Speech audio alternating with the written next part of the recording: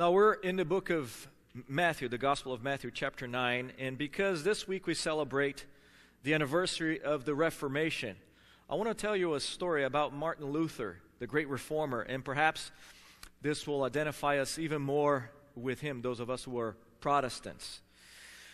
In the bubonic plague of the 16th century, in Saxony, Germany, brought great ministry challenges to Luther and caused them stress and anxiety. And one day, his wife, Katharina von Bora, served him breakfast to make a point, wearing a mourner's robe. And puzzled, the reformer asked her, well, who died? And then she said, and I'm paraphrasing, apparently God did, by the way you're living. And the point is, the reformer who led the church towards restoration of biblical truth apparently forgot that the same God who raised him for such a time as that would also restore his joy. Now, I want you to know, church, that God has not died in 2020, even though we may be facing a global crisis or whatever. Jesus rose from the dead, and that gives us great joy. And I want you to see his power to restore, and that's what we're going to see today. And he will restore even what's beyond hope, perhaps a reputation, perhaps relationships, or even a health problem, if it fits within his sovereign will to do so. Our Savior has restored our life, and so let's remove the mourner's robe, and let's celebrate, and let's dress for the occasion. He has given us unspeakable joy. And in the words of Ezra and Nehemiah, I want to say to you, church, do not be grieved, for the joy of the Lord is our strength, according to Nehemiah 8, verse 10. Now, in the book of Matthew here, he concludes the third triad of miracles here of chapters 8 and 9 by proving the divinity of Christ, the messiahship of Jesus Christ. That's his point. Remember, he is telling the whole world, specifically the Jews, that Jesus Christ is the Messiah. And he does that by displaying now previews of kingdom realities. Remember, the kingdom of heaven, Jesus is offering the kingdom of heaven to people. And then Matthew selects miracles and scenes here to demonstrate that Jesus Christ is the King. But I want you to listen to a messianic prophecy, two of them actually, from the Old Testament, that Matthew proves that Jesus Christ fulfills. Isaiah verse 29, verse 18 says this, on that day the deaf will hear words of a book, and out of their gloom and darkness the eyes of the blind will see. In Isaiah 34, verses 5 through 6, then the eyes of the blind will be opened, and the ears of the deaf will be unstopped. Then the lame will leap like a deer, and the tongue of the mute will shout for joy. In our text today, Matthew demonstrates that Jesus Christ fulfills these messianic prophecies. You will remember in Matthew 5, verse 17, that he says, I did not come to abolish the law, but to fulfill the law and the prophets. And the narrative here then features three responses to that reality, the sympathy and the divinity of Christ. Some people react in faith, as we'll see here, two people react in faith. Others show amazement, and tragically, some religious folks came to a tragic conclusion that unveils the evil of their hearts, and we will look through all of that. So open your Bibles to the 9th chapter of the Gospel of Matthew. We're going to read verses 27 through 34. And the Bible says this, as Jesus went on from there, two blind men followed him, crying out, have mercy on us, Son of David. When he entered the house, the blind men came up to him, and Jesus said to them, do you believe that I am able to do this? They said to him, yes, Lord. Then he touched their eyes, saying, it shall be done to you according to your faith. And their eyes were opened. And Jesus sternly warned them, see that no one knows about this. But they went out and spread the news about him through all that land. As they were going out, a mute, demon-possessed man was brought to him. After the demon was cast out, the mute man spoke, and the crowds were amazed and were saying, nothing like this has ever been seen in Israel. But the Pharisees were saying, he casts out demons by the ruler of the demons. So church, what I want you to see here is Jesus' power to restore. Here confirms his sympathy, another word for compassion, as well as his divinity here. And we will see that. I want you to see that in the 5 observations that we'll make according to what the text tells us here. First of all, we're going to divide up the scene in its natural parts here. And first of all, I want you to see a determined request. verses 27 through 28, a determined request. Now the two blind men heard that there was a miracle working in town, and they suspected that the one here that they heard from, or that they heard about, possessed divine attributes. Perhaps they knew a little bit of the prophecies in the book of Isaiah that we just read, the messianic prophecies, but that the Christ would restore sight to the blind. But interestingly here, Matthew says nothing about the cause of their blindness here. We don't know, and because that's irrelevant for us to know. The only one thing we know here that Matthew lets us know is the word that they used here to cry out for mercy. In fact, the word that Matthew quotes them as saying is kradzo, and that word means literally the shriek of a raven. In other words, this is an onomatopoeia, which means a word that sounds what it means. And we are very familiar with that. We use it in our English language. For example, we speak of the roar of the lion. That's an onomatopoeia. We speak of the buzz of the bee, or the meow of the cat, or the boom of the explosion. So it's the same thing that's happening here. This is an almost unintelligible word that became known after so many years of use. But Matthew is telling us here, these guys were they were organizing so much in their hearts that it was almost undescribable. It was hard for them to describe the agony of their hearts. But somehow they managed to get the words out, and when they asked Jesus for mercy, they're actually asking him for pity. That's what the word means. In fact, the word that they use means literally a covenant-honoring mercy. In other words, they recognize Jesus Christ as the Messiah, and they're asking him to fulfill his messianic promises on them. They're saying the Messiah is here, so therefore let's ask him to fulfill messianic prophecy on us and demonstrate compassion. Why? Because we know that the Old Testament prophesies about that. This is the Messiah. The messianic age is here, the king is here, and he is a compassionate God. Therefore, we're going to be the object of his compassion. And the reason we know that also is Matthew wants us to know they use the title, Son of David, which is a messianic title. Now, the only instance of that expression prior to this in the Gospel of Matthew is in the very first verse, when Matthew says, the record of the genealogy of Jesus, the Messiah, the son of David, the son of Abraham. So these guys knew that Jesus was who he claimed to be, and they hoped to be healed, both physically and spiritually.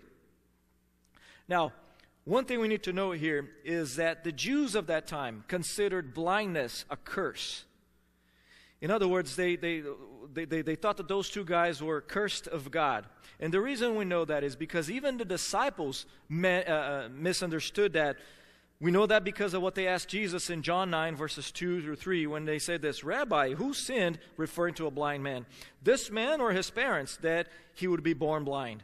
And Jesus answered, it was neither that this man has sinned nor his parents, but it was so that the works of God might be displayed in him. In other words, there is no such thing as him being cursed because of a curse of God. But no, he's being used, referring to this other blind man, so that God can display his power on him. And maybe they misunderstood what God told Moses in Leviticus 21, verse 21. No man among the descendants of Aaron, the priest, who has a defect is to come near to offer the Lord's offerings by fire, since he has a defect. He shall not come near to offer the food of his God. Now, they obviously misunderstood this passage because this is speaking about the priests, not everybody else in the community. Anybody who considered the blind cursed by God misunderstood clearly the words of God to Moses in Exodus 4, verse 1. Listen to this. God said to Moses, who has made man's mouth? Or who makes him mute or deaf or seeing or blind? Is it not I, the Lord? In other words, there's no such thing. My sovereign will determine what's going to happen in people's lives for my glory. That's what God is talking about here. So obviously God had not cursed those two blind men, but their own people had alienated them. In fact, because of their status of cursed of God according to the people, no one would come near those guys. They would have been alienated from their people. But they realized that Messiah had arrived, that Jesus Christ was here, and they pursued him diligently. So much so that they even went into the house with Jesus Christ, risking being kicked out of the house, risking being said, hey, you have no business being here, get out. But they know that Jesus Christ is full of compassion because they have heard of Christ. Remember, in chapter 2 that Jesus Christ knew of people's faith. In another miracle here, Matthew tells us that seeing their faith, Jesus said to the paralytic, "Take courage, son, your sins are forgiven." So they knew that Jesus Christ was full of compassion, and Jesus Christ knew of their saving faith. Therefore, he honored their saving faith by interacting with them here. And by now we see a pattern here, church, of the compassion of Christ here in the last 2 chapters of this gospel. And the pattern is this, church: Jesus always responds to genuine faith. In other words, anyone who will come to Jesus Christ displaying saving faith genuinely, Jesus Christ will respond and he will honor by giving that person salvation. Now, when you recognize your need of him, he will not turn you away. When you recognize that your greatest need is the saving touch of Jesus Christ, he will answer you and he will give you eternal life. But you need to realize that you deserve condemnation and that Jesus Christ, by his grace, withholds judgment from you based on his merit on the cross, not on your on anything you can accomplish. You will be saved, the Bible says. Which leads us to the next point. Not only do we have a determined request here, but number 2, in verses 29 and 31, we have a divine response. So we have the determined request and now the divine response. And what Jesus does here, he touches the untouchable. Once again, no one would have dared come near those guys. No one would have touched those guys or even approached them because they were considered cursed in their community. But they display saving faith in Christ, and because they displayed saving faith in Christ, Jesus Christ gave them a preview of the kingdom of heaven. And we've been talking about this. That's a key term in the Gospel of Matthew, the kingdom of heaven. And that's the preview. In the kingdom of heaven, no one will be blind. Everyone will have glorified eyesight, physically speaking, and also obviously spiritually speaking. Jesus Christ restored their physical as well as spiritual vision. Because he saved them, finally they could see the world. But not only that they could only see people from a divine perspective, from a divine worldview. So we don't know if they were born blind. But perhaps this is the first time they ever saw anything. But spiritually speaking, they now had a biblical worldview. Why? Because Jesus Christ restored them. And the same thing happens when Jesus Christ saves people today, whether or not he restores our physical eyesight. When you became a believer in Christ, for the first time in your life, you are now able to see God for who he is, you're able to see people for who they are, and you're able to have a biblical worldview. You will have the correct view of self also. And let me remind you that contrary to the worldly perspective, the correct view of self places you in the category of undeserving sinner who has been saved by the grace of God. You see, what the world wants you to think is that you are entitled to a comfortable life. What the world wants you to believe is that God owes you salvation. If only you do enough good deeds, then God has to take you to heaven. Furthermore, what the world wants you to see is that you are above everybody else. But no, according to the biblical worldview, none of that is true. God doesn't owe us anything, only judgment, but he withholds that judgment because of his mercy. And he grants salvation, he grants forgiveness of sin because of his grace. That is the biblical worldview. And if you are a born-again believer in Christ, if you are a subject of the kingdom of heaven, you are now able to see this and you are able to understand biblical truth because God has restored your spiritual vision, your spiritual eyesight. Now, and you will see others also from a biblical perspective. And that biblical perspective is all over the New Testament. For example, Philippians 2 verse 3, Paul says, "Do nothing from selfishness or empty conceit, but with humility of mind. Regard one another as more important than yourselves." You see, if you don't have a biblical worldview, you will never regard anyone else more important than yourself. You will believe that you are more important than everybody else. But according to Scripture, if we have the biblical worldview, if God has restored our spiritual eyesight, we are to regard one another as more important. In other words, I am at the bottom of the totem pole. Consider me last. Let me be a servant of all, because the Bible is very clear about that. If anyone wants to be first, he must be very last and be the servant of all.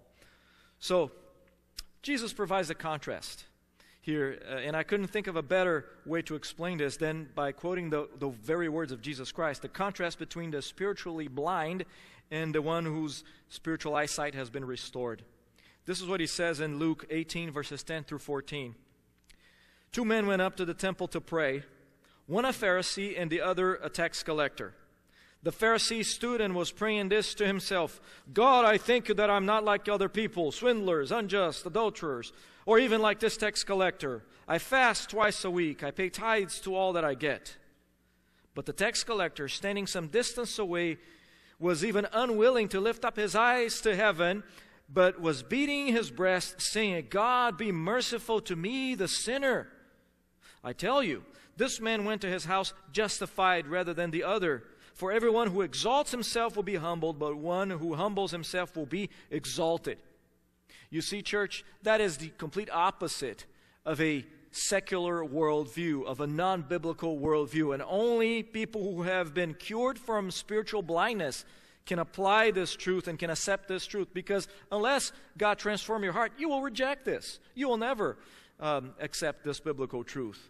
You will always put yourself in a position as that Pharisee, saying, they are the bad people. They are the sinners, not me.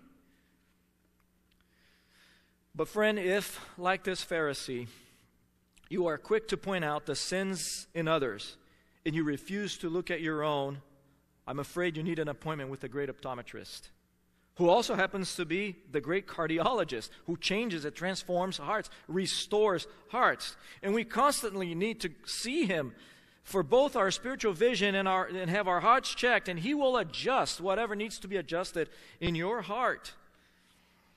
If only you ask him for mercy, and he will answer your prayer. Now look at verse 30 again. Interesting detail here. Jesus Christ waited to perform this miracle inside the house. Obviously, he didn't want this to be public, because he asked those two guys, well, I don't want you to share this with anyone else. But yet, he granted these guys what they were asking for, mercy and spiritual as well as physical restoration here. Now, people speculate about the reason why Jesus Christ didn't want this to be public and asked them to not share the details with anyone else.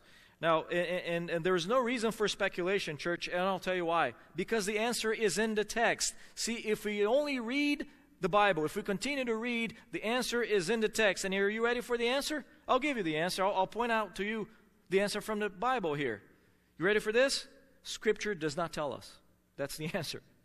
I'm okay with not having information. Are you? You should be okay when God withholds information from you. And that's the point here. At least this particular passage here, we do not know why Jesus went into the house and performed that miracle privately. Well, obviously we know about it because Matthew, under divine inspiration, recorded it for us now, so that now everybody knows. But at that time, Jesus was very clear to those two guys. I don't want you to tell anyone about this. And that's what we know for sure. See, we don't know the reason. What we do know for a fact is that Jesus said, keep this confidential for now. Obviously, people will see what happened to you later. You will witness at the appropriate time. But for now, I don't want you to tell anyone. And that's all we need to know. But what we see here is, sadly, that these guys disobeyed a very clear command from Christ. See, their very first opportunity to demonstrate to Jesus Christ that they love him, they should have kept confident, they should have honored him. But who can blame them, right? I mean, they were blind, and now they see, and they were happy, they were full of joy, but still, that doesn't justify disobeying the Lord. That's what we see here very clearly. So let's bring this to our reality here, church. I'm sure that these guys had good intentions, the best intentions of heart. And maybe they thought that they were doing Christ a favor. Or maybe they were thinking, well, I'm doing the Lord's work. What do you mean, don't tell anybody, Lord? I'm doing your work. But no. And you know, we Christians do this a lot. We sprinkle our disobedience with biblical language in order to try to justify our rebellious heart. And that's what's going on. That's what goes on all the time. We do it all the time. We sprinkle biblical language to conceal our disobedience. And when we say stuff like this, and maybe you have said some things like this, and maybe you've heard sentences like this. I only want what's best for him or for her. That's why I'm telling you this. Or, God, I only want what's best for you. That's why I'm telling you this. But no. Don't conceal your disobedience. Just don't do it. The Bible is very clear about that. No matter how noble your intentions, church, nothing justifies disobeying the Lord. We learned this from Samuel the prophet. In 1 Samuel 15, verse 22, he rebuked Saul, the king, because Saul was trying to do the same thing. And he says this, "Behold, to obey is better than sacrifice."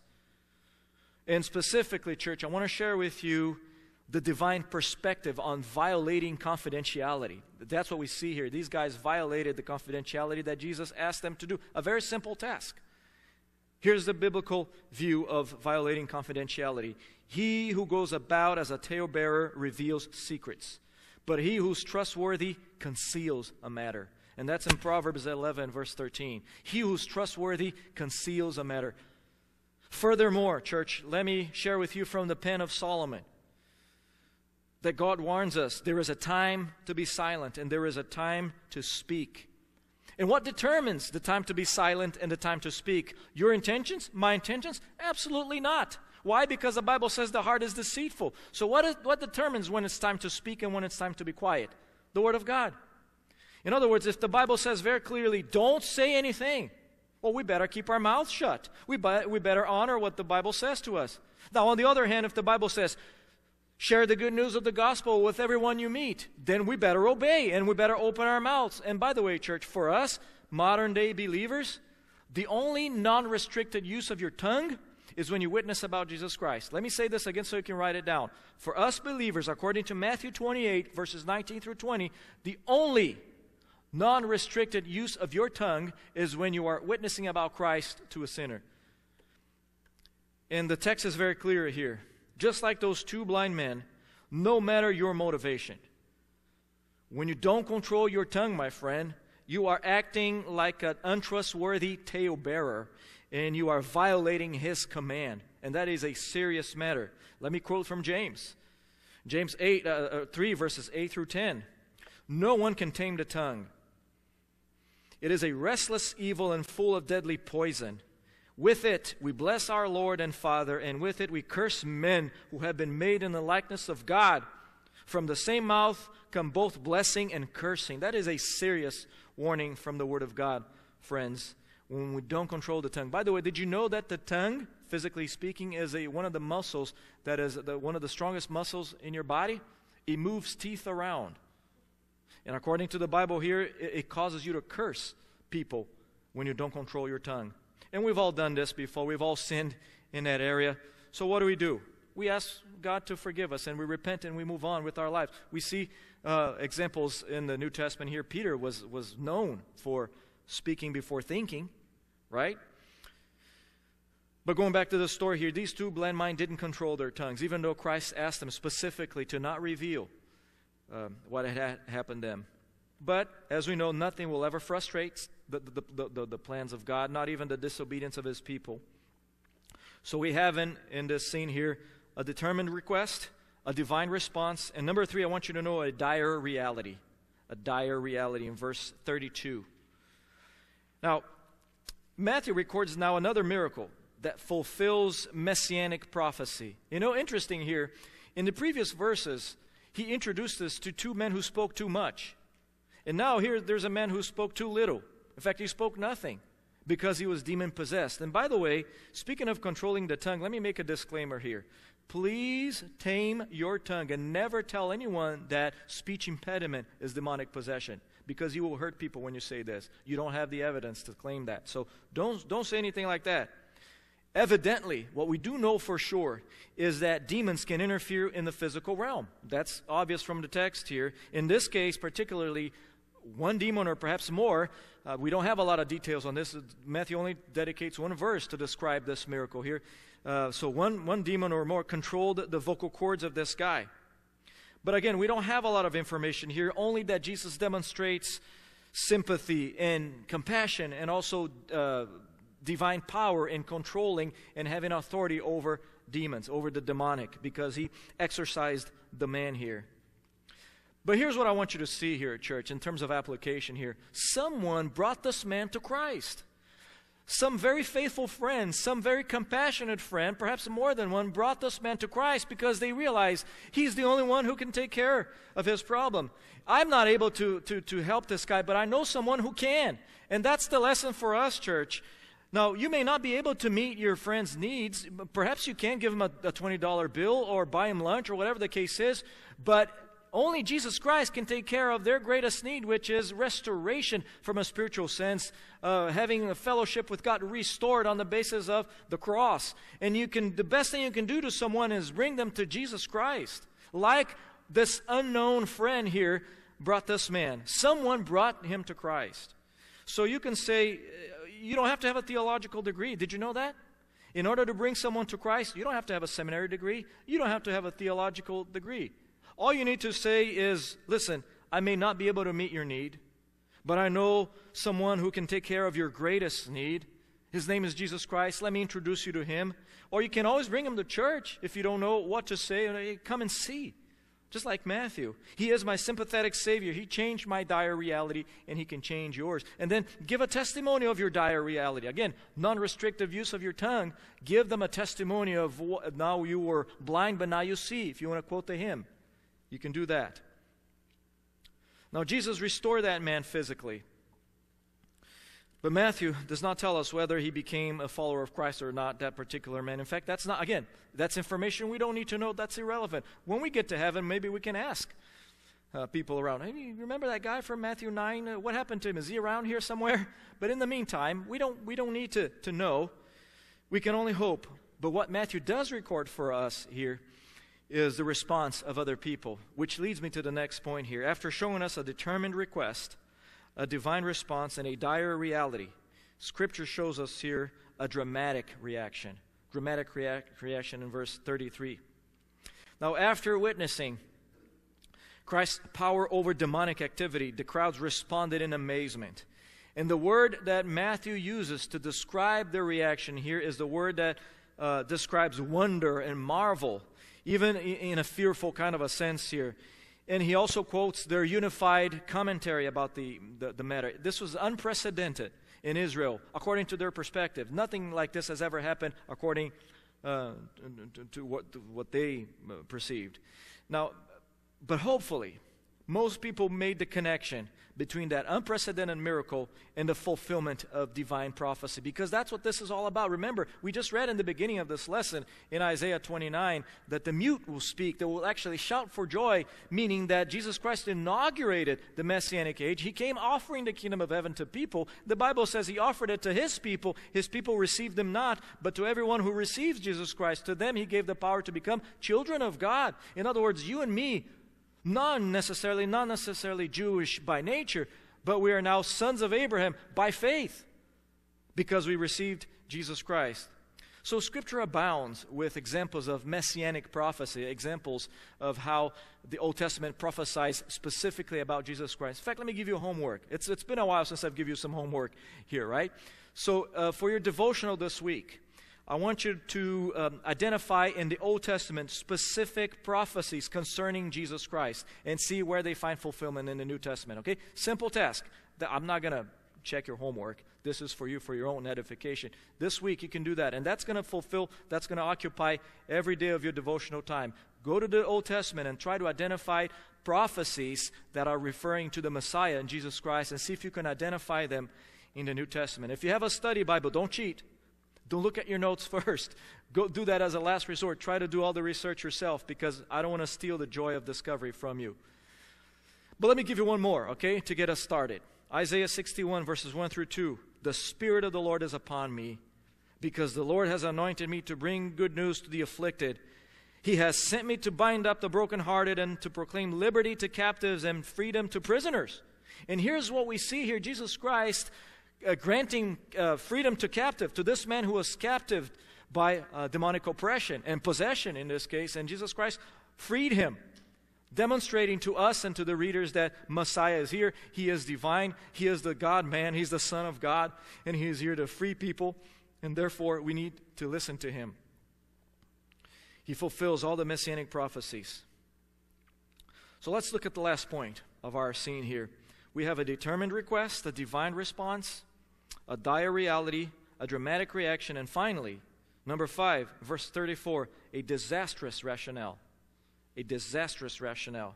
Now, by now, in the Gospel of Matthew, we have identified Pharisaical hatred towards Christ. The Pharisees that hated Jesus Christ, along with the scribes too, not just the Pharisees. Remember, those are political/religious parties of the time, and they hated Jesus Christ. And shockingly, they were the religious people of that time. And they failed to see that Jesus Christ was the long-awaited Messiah that the Jews were expecting. And they failed that. Listen to their downward spiral. First, they accused him of blasphemy. Remember, verse 3. These are the scribes, and they say, "This fellow blasphemes." Then they criticized him for mingling with sinners. That's in verse 11. They criticized him for loving sinners, for being around sinners, to fulfilling his message and his mission to come and save sinners. And then they opposed him for not practicing their outwardly misinterpretation of a ritual, a spiritual discipline, fasting. That's in verse 14 through 17. You see the opposition against Christ here? And now, after witnessing another demonstration of the divinity of Christ, their hearts were so hard that they even refused to consider that this was the Messiah. Perhaps, maybe there's a slight chance that this man is the Messiah. This man, he is who he claims to be. No, they failed to realize that. Why? Because of their evil hearts. Remember, earlier in the chapter, Jesus Christ identified the evil in their hearts. And my friends, when you have an evil heart like this, there's no room for grace. There's no room for compassion. See, they didn't deny the legitimacy of the miracle. They just misunderstood and misapplied the source of the authority. They didn't deny that this was a supernatural event, although there's only one verse that describes this particular casting out of that demon. They only ascribed demonic power to Jesus Christ, which is a disastrous conclusion because it leads to their condemnation. And Matthew demonstrates then the downward spiral of an evil heart. There's hardly any room for grace, only accusations and self-righteousness. See, no one bothered to check the facts. They didn't bother to go back to the Old Testament and check and see, perhaps there's something here we should look at. And tragically, again, these guys were the shepherds of the people. Look at verse 36. 36, when Jesus says, seeing the people, he felt compassion for them because they were distressed and dispirited, like sheep without a shepherd. Why, church? Because their shepherds weren't leading them anywhere. Their shepherds were leading them towards a wrong conclusion about Jesus Christ. And that's why Jesus was so moved and troubled in his heart in verse 36. Now, if only they had opened their Bibles, they would have understood and they would have come to the right conclusion. They would have come to a right understanding of Jesus Christ. And church, again, these were the most religious people of that time, which is alarming. And that's the warning for us. Let me say this slowly so you can write it down, or you can type it on your phone. Looking and sounding religious means nothing for God if your heart is not right. Let me say this again. Looking and sounding religious means nothing to God if your heart is not right. And this passage here gives us a clear example of a self-righteous, hypocritical heart that resents the restoration of sinners. You see, rather, the Pharisaical mindset prefers to second-guess people's benevolence and pass on judgment. And church, unfortunately, people like that are all over the place. I know a few of them, and you probably know a few of them too. They claim to know the Bible, but they turn against you when you demonstrate Christ-like kindness to other people, when you demonstrate the desire to restore a sinner, when you forgive people, and when you go to Christ, you bring them to Christ, people will resent you. And these are religious folks. But I want you to know that according to Scripture, God can care less about the rituals that we perform outwardly if inwardly the heart is not right. That is the point here. See, let's not miss the sharp warning here of verse 34. Draw a line between verse 34 and verse 13. They're connected. Verse 34 again says, the Pharisees were saying that he casts out demons by the ruler of the demons. In verse 13, Jesus Christ is rebuking people, and he says this, go and learn. Go and learn what this means. I desire compassion and not sacrifice. I did not come to call the righteous, but sinners. So church, what God wants us to learn is this. Don't follow the Pharisaical mindset. Don't follow the hypocritical heart, the self-righteous heart, the highly religious but completely devoid of any compassion heart. Follow the heart of Christ. And the heart of Christ is this. I desire compassion and not sacrifice. Now, let me put this in Pauline language, the language of Paul, so that we can understand. And remember, I've been telling you this, that's a very basic principle of Bible interpretation. This text here that we're reading is not descriptive. It's not prescriptive. It's descriptive. It's telling us what happened. We can draw applications from it, of course. But let me read you from Colossians 3, which is a prescriptive text. It's telling us what we should do. And this is what Paul says in Colossians 3, verses 12 through 14. As those who have been chosen of God, holy and beloved, put on a heart of compassion, kindness, humility, gentleness, and patience, bearing with one another and forgiving each other. Whoever has a complaint against anyone, just as the Lord forgave you, so also should you. Beyond all things, put on love, which is the perfect bond of unity. You see, that is a prescription from the Word of God. Put on love. Put on a heart of compassion because you have been chosen of God. See, I can care less about your religiosity, God is telling us. What He says is, instead of checking the box for all the religious duties you are to complete, instead of what I want you to do is put on a heart of compassion, kindness, humility, gentleness and patience, bearing with one another, forgiving one another, just like the Lord forgave you. Church, if you refuse to forgive anyone, you are putting a wall between your relationship with God, because God, that relationship, that fellowship is interrupted until you forgive others. Why? Because God has forgiven you much. Anything contrary to that reveals a disastrous rationale about the compassion of God, about the compassion of Christ. Now, earlier in the chapter, here's something else I want you to note. Earlier in the chapter, Matthew points out that the gossip started in verse 3. Listen to this again. The scribes said to themselves, "This fellow blasphemes." So that's how the rumor mill started. That's the gossip that started. Okay?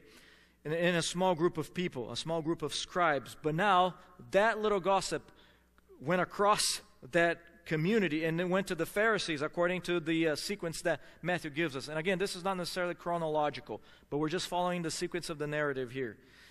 The Pharisees now went public with their gossip. And this is no longer gossip, but now a slanderous campaign about the identity of Christ. And they went public with their disastrous rationale that Jesus was not who He claimed to be. But church, this is a very serious matter. And I want you to know here, again, God's perspective on this type of thing, of gossip.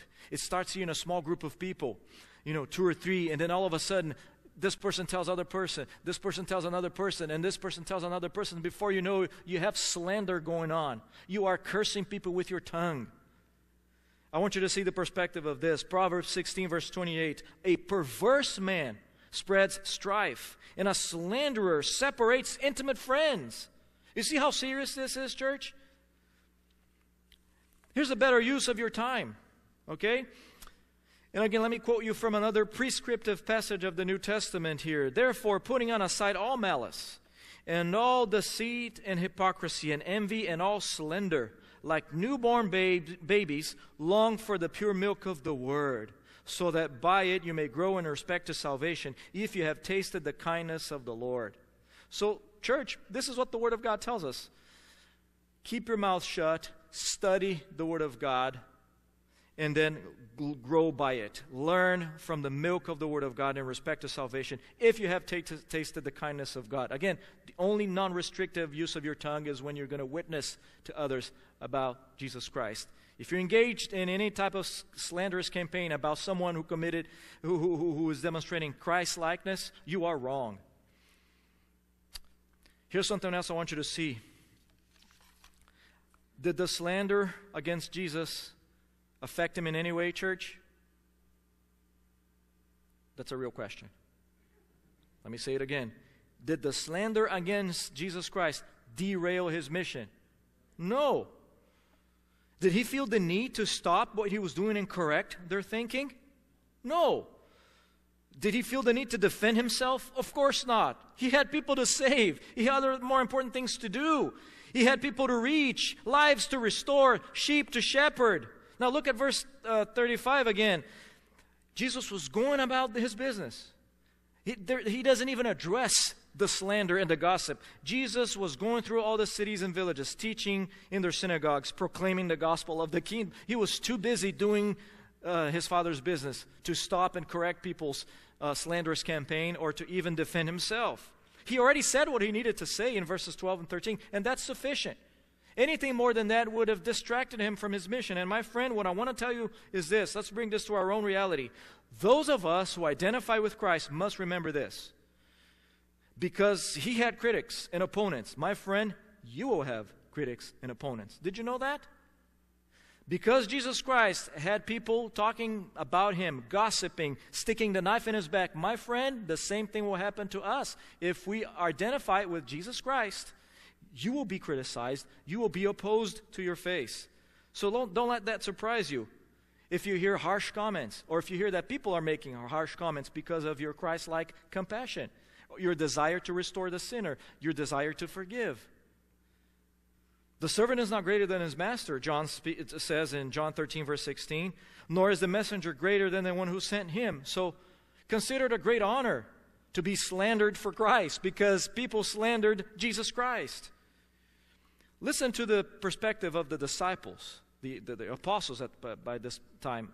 Acts 5, verse 41, Luke tells us that after being flogged, they were flogged by the council of the high priests and the Sadducees. By the way, none of us here are going to be flogged, okay? So relax. You may be blogged, but not flogged. The apostles rejoiced after being flogged. And they say this, they rejoiced that they had been considered worthy to suffer shame for his name. They rejoiced that they were identifying with Christ, that they considered a great honor to receive shame for his name. In church, if you identify with Christ and you're doing what he wants you to do, you will have opposition. But what do? Continue to do what you've been doing until God decides you're done. Do absolutely nothing to defend yourself. Focus your energy in doing what God wants you to do until he decides you're done. Until he decides, well, here's a new season of ministry for you. But don't do anything prematurely. Don't waste your time trying to defend yourself. Don't waste your time trying to justify your motives. Just continue to do what you do. Just like the Pharisees accused Jesus Christ of working for the devil, people will speak very harsh things about you. Eventually, Jesus moved from that region. It was at the right time, not because of this, at the divinely appointed time, but he never stopped demonstrating compassion towards people just because other people said anything about him. In church, likewise, we do not care about the approval of men, do we? We care about the approval of God. We're working for him. Now, read Galatians, but that's what Paul is talking about all the time. Now, if we're after the approval of men, we're in trouble. We're not after the approval of men, we're after the approval of God. And Jesus Christ demonstrates that very clearly here. After being slandered, he just goes on with his business. Doesn't even address the issue. He continues to do what his Father wants him to do. Again, if you're a servant of Christ, you are after his approval, no matter the cost, and it will cost you greatly.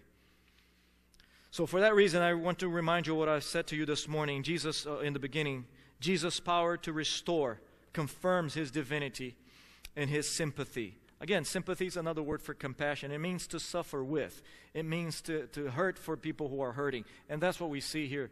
Jesus Christ, our sympathetic high priest, the great king, the majestic Savior. So I can't promise you he will restore your physical problems like he did with those guys here, but he will revive your soul. So if you are not yet a believer in Christ, here's what he promises to you. John 6, verse 35, I am the bread of life, and he who comes to me will not hunger, and he who believes in me will never thirst. Furthermore, he says, whoever drinks the water that I will give him shall never thirst, but the water that I will give him will become in him a well of water springing up to eternal life. And finally, John 10, verse 9, I am the door, he says. If anyone enters through me, he will be saved and will go in and find pasture. And even in the Sermon on the Mount, Jesus Christ says, enter through the narrow gate. And he offers himself, I am the door. I am the way by which you can be saved. But the only way that you can have a relationship with the Father. So come today to Jesus Christ, friend, and be restored if you are outside of Christ. If any of you here are not yet a follower of Jesus Christ, he'll forgive you of your sins and he will grant you eternal life. That's a promise from the Word of God. And no promise of the Word of God goes it can be broken. And for those of you who know Him already, let me affirm to you one more time, God is not dead in 2020. He is alive, and He did not die. So let's remove the mourner's robe. You have nothing to be sad about. We have reason to celebrate. Our joy is unspeakable. Now, the challenges of this season are meant to draw us closer to Him. Consider this, so that He can wean us from the world. The more you desire Christ, the less you desire the world. And I thank God for this crazy year that we've been facing so far, for all the anxiety that comes with it, because it's, at least to me, and I see that I've been on my knees more than ever before, praying to God and praying for you, for this church, and for family members, and for people who need salvation. And I encourage you to do the same. Why? Because Jesus Christ has the power to restore, and He is compassionate, He's divine and sympathetic, and He cares about people. In fact, the Bible says, cast your cares upon Him and He will sustain you.